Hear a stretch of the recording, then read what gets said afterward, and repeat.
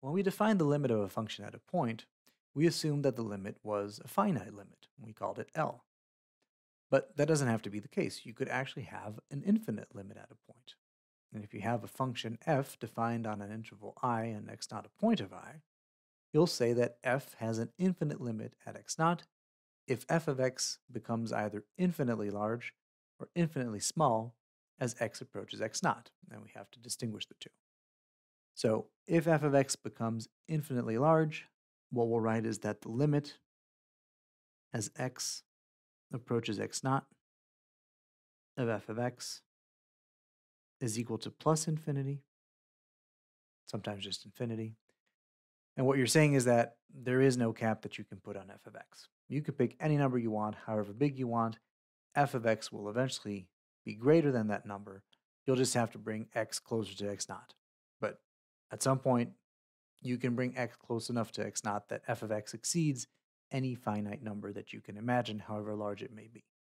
So then we write that the limit of f of x as x approaches x naught is plus infinity. And on the graph, there's a vertical asymptote.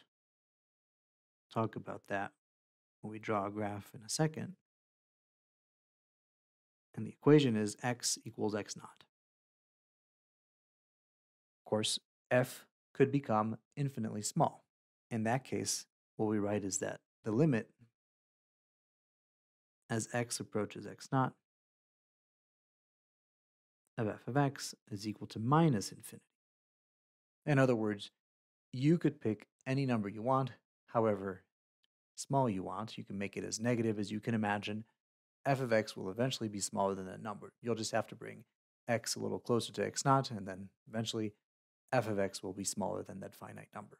So f becomes infinitely small, and we write that the limit of f of x at x naught is minus infinity, and the graph also then has a vertical asymptote, x equals x naught. So the limit could be plus infinity or minus infinity. It turns out that more often than not, the left limit and the right limit are different. One might be plus infinity, the other one might be minus infinity.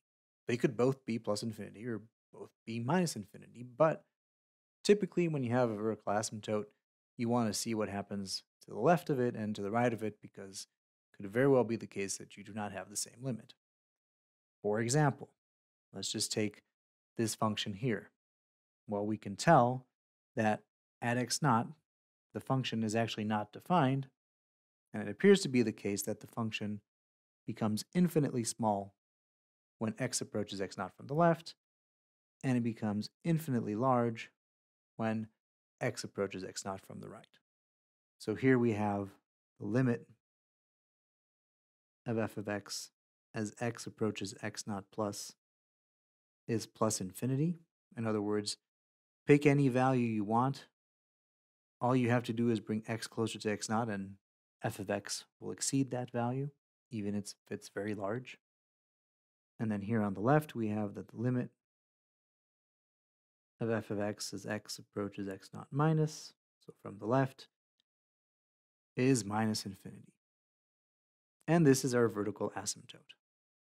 Now, an asymptote is a line, it could be vertical, horizontal, or even slant, that the graph of the function approaches more and more as x either approaches x naught or sometimes approaches infinity. We'll talk about that later. But in such a way that the function never reaches the asymptote. In other words, the curve here never hits the dotted line. You can come as close as you want to x naught. This curve will come as close as you can imagine to the dotted line, but it will never touch the dotted line. It will never intersect with the asymptote. That's the definition of the asymptote. Now, of course, it comes from the fact that when you talk about the limit as x approaches x naught plus, well, x approaches x naught from the right, but is never equal to x naught because a function never reaches its limit. So this is our vertical asymptote, and we'll see that we can have horizontal asymptotes or slant asymptotes as well.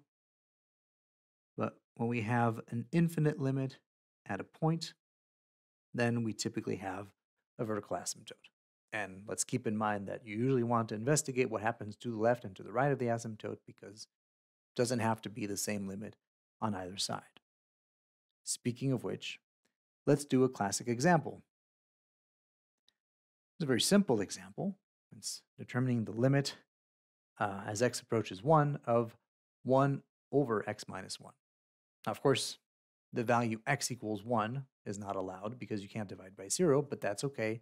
X approaching 1 means that x never actually reaches 1. However, what we'll see is that as x approaches 1, the denominator becomes infinitely small, and therefore 1 over something infinitely small becomes infinitely large. But to really understand this, we have to first draw the graph of y is equal to 1 over x. So I've drawn it here in preparation, where we have a vertical asymptote, which is x equals 0. And here we have the limit of 1 over x as x approaches 0 minus. So from the left is minus infinity. And here we have the limit as x approaches 0 plus of 1 over x is plus infinity. And it is fundamentally important that you know these limits, because we're going to use these limits to figure out what this limit is equal to. And in fact, anytime we have a denominator that cancels, we typically have a vertical asymptote, and we want to use this same method to determine whether the limit is plus or minus infinity on the left and on the right. So let's start by writing the limit. Let's do from the left first, as x approaches 1 minus of x minus 1. Well, as x comes closer and closer to 1, x minus 1 comes closer and closer to 0. So the limit is 0.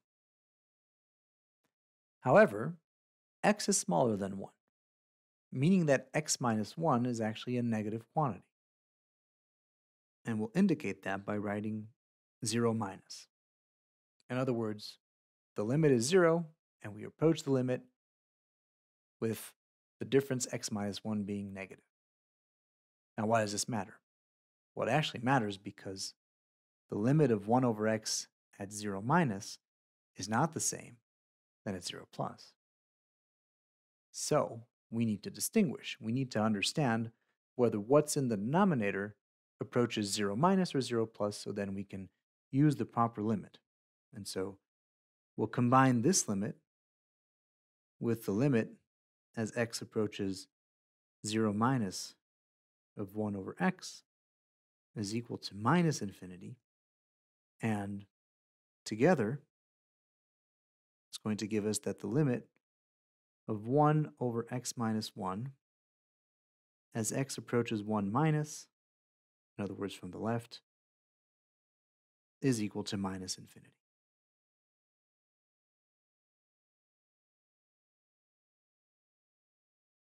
So that's for x approaching 1 from the left. We can do the same thing approaching from the right. Now the limit as x approaches 1 from the right, so as x approaches 1 plus, the limit of x minus 1 is, well, 0. However, x is greater than 1, so x minus 1 is a positive quantity, meaning that you approach the limit while being positive. X minus 1 gets closer and closer to 0, but all the while it's a positive number that just gets closer to 0. And so, if we combine that with the fact that the limit of 1 over x as x approaches 1 from the right, 0 from the right, is plus infinity, then we get that the limit as x approaches 1 plus of 1 over x minus 1 is plus infinity.